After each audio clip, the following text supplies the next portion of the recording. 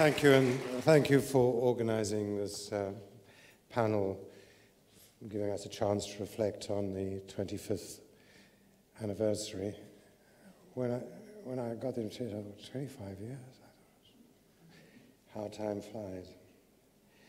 Well, Sydel described very well the founding meeting of our association and gave a very good account of some of the institutional and political issues that we faced. I want to say something about the intellectual context, which was very much in our minds at Castel Gandolfo, because the discipline at the time was in the throes of a crisis, and in Britain and France, which were then still the two leading centers of social anthropology in Europe, it was a crisis which had a lot to do with the ends of the colonial empires. And having lost their empires, as people were saying at the time, the anthropologists had to find a role, and this was by no means straightforward. They were being accused of being Orientalists who viewed colonial peoples as objects and constructed false and mystifying differences. Nationalists accused them of fostering or encouraging tribalism. According to dependency theory, human lives everywhere were ultimately shaped by multinational companies, and to emphasize local cultural differences was just to obscure these deeper realities.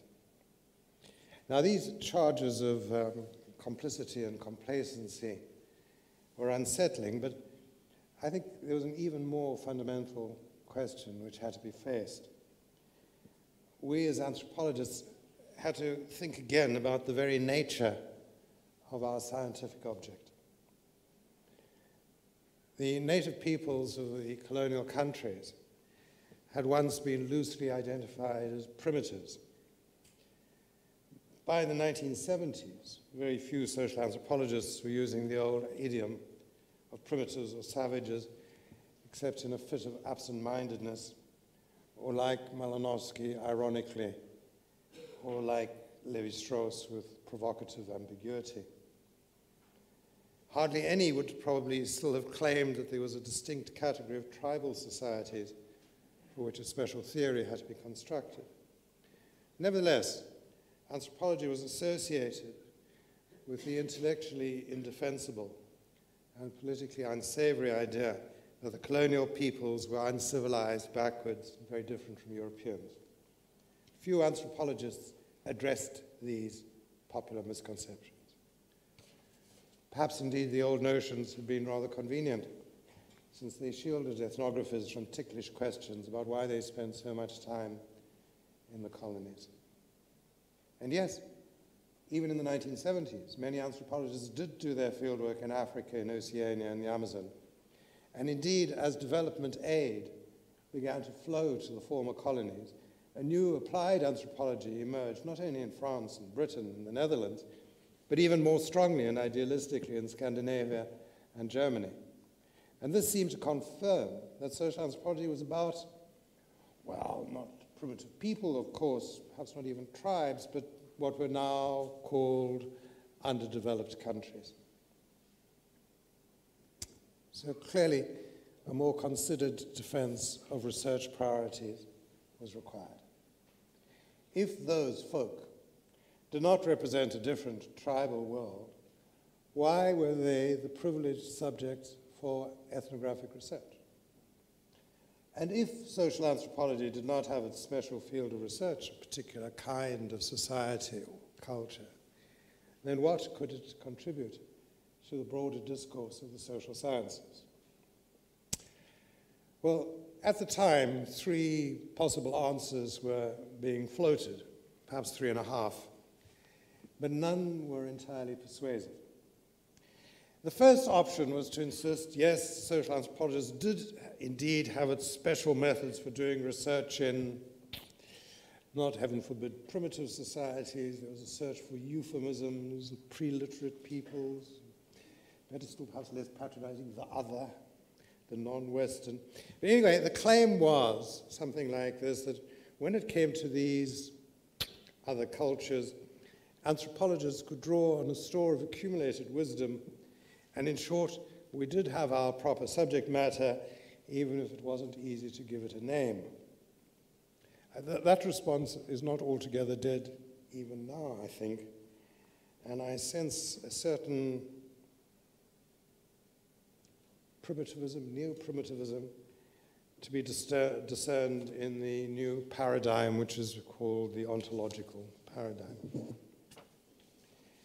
But the claim that anthropology was about the exotic other was, however, problematic for many reasons, of course, but one of which was that local ethnographers in Asia and Latin America were making studies at home.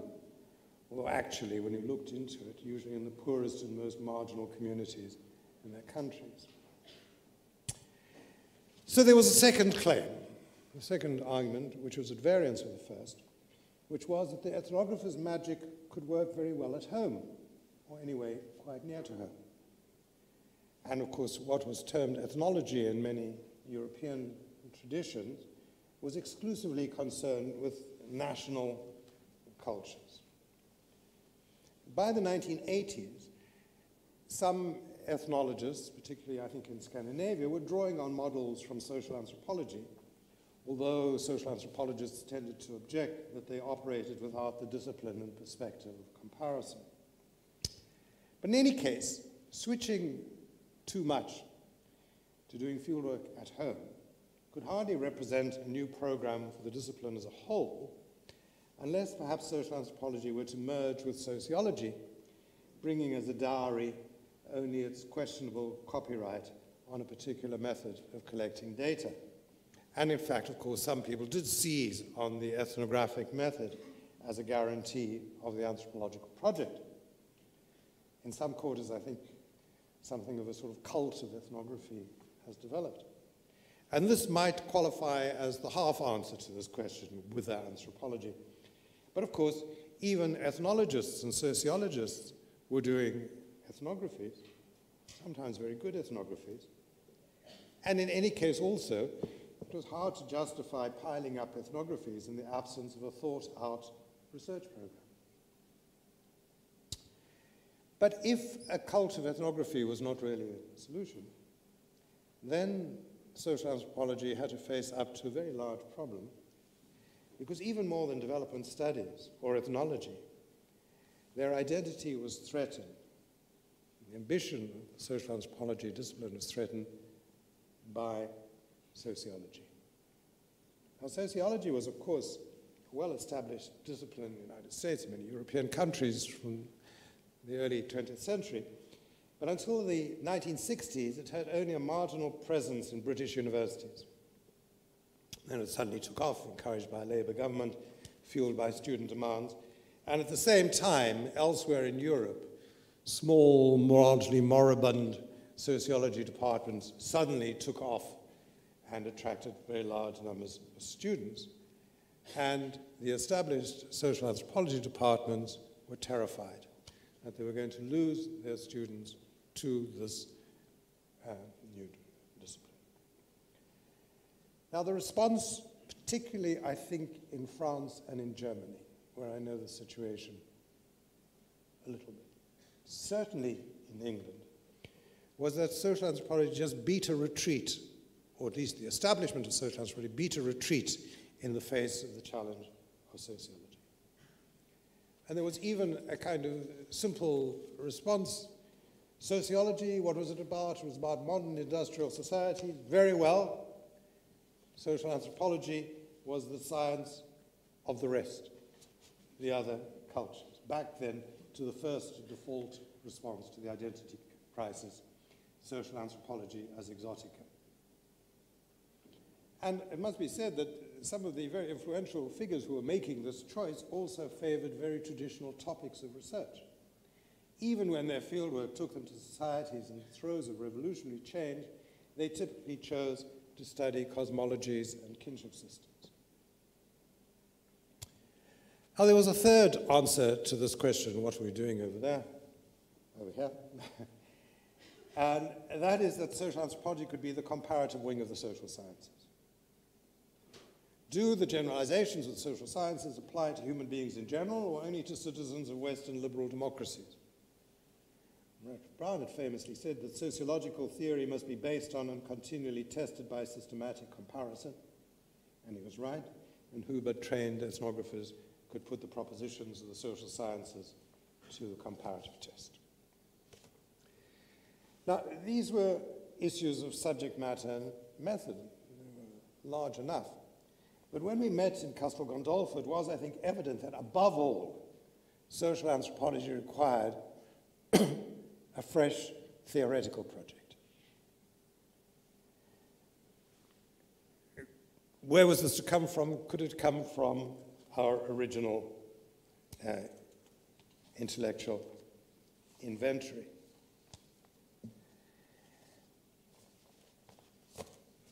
The challenge was that the established anthropological models tended to be based on the idea that the societies with which anthropologists were engaged were monocultural and static. There was no room for the serious study of change. There was no room for the study of the interconnection of local societies with larger contexts. One of the consequences of this mismatch between the realities that ethnographers were engaging with in the field and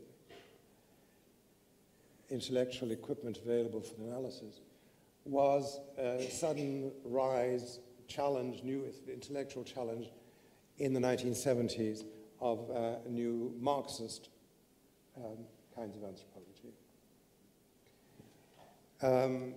which seem to address these questions of conflict, change, relationships of local societies, larger societies. However, I don't know whether it was the coming of glasnost or whether other larger political and social movements were in train, but by the beginning of the 1980s, by the early 1980s, the Marxist cargo cult in anthropology was finished. And something new came in, a politics of identity, a politics of personal experience, which suggested to many anthropologists that the key word for understanding that they should engage in was not social class or even social structure, but culture. So the first time, really, in the 1980s, European social anthropologists began to pay serious attention to American cultural theory, and particularly as it developed in the hands of Clifford Geertz. And for a while, it seemed as though the interpretivist anthropology of Geertz and David Schneider was really taking over the whole of the intellectual field of social anthropology. There was even a moment when there was a serious challenge, or so it seemed, from the extreme version of the culturalist paradigm, which promoted itself rather misleadingly as postmodernism, with its extreme relativism, its extreme rejection of any kind of comparison or any kind of general theoretical programs. Now, this seemed to us, I think I'm right in saying, 1988 in Castel Gandolfo, when we had our discussion, this seemed to us to be the way in which the established European social anthropological models were being challenged and a new response was needed. And I think that we all felt that the culturalist discourse excluded too much that was central in social anthropology. Politics was treated simply as rhetoric. Ethnic identity was just an ideological construction. Religions were reduced to cosmologies. Kinship was just a symbolic statement about shared identity, not a system of working connections on which people depended for dear life. Economics was about conceptions of nature, production, reproduction, but excluded land law, labor, budgets, calculations of profit and loss. Ethnographies were at best tentative essays in intercultural communication. But from the idealist point of view of the culturalist, life ways were so different as to be incommensurate. It was impossible almost to grasp how other people saw the world. But social anthropologists are interested in the conditions and organization of daily life. They're impressed by the recurrence of certain institutions, the limited range of variation, the common strategic responses to the problems of getting by, making do, rubbing along. An anthropology that situates itself in the social sciences will have a very different agenda to any culturalist program. And comparison is crucial. Very nearly all research funding in the human sciences is directed to the study of the inhabitants of North America and the European Union. 96% of the subjects are studied, reported in the leading American psychology journals, are drawn from Western industrial societies. According to The Economist magazine in a recent article, the leading economics journals publish more papers dealing with the United States than with Europe, Asia, Latin America, the Middle East, and Africa combined. And The Economist ended up by saying, the economics profession, as it is today, is a science of the rich. The world's poorest countries are effectively ignored by the profession. And so there is a room, there is a necessity for a comparative contribution to the social sciences based on the kinds of ethnographic field methods which we have developed. And I think that it is that which we have somehow managed to maintain, sustain a space for within our association. And the association is no longer dominated by British and French intellectual traditions.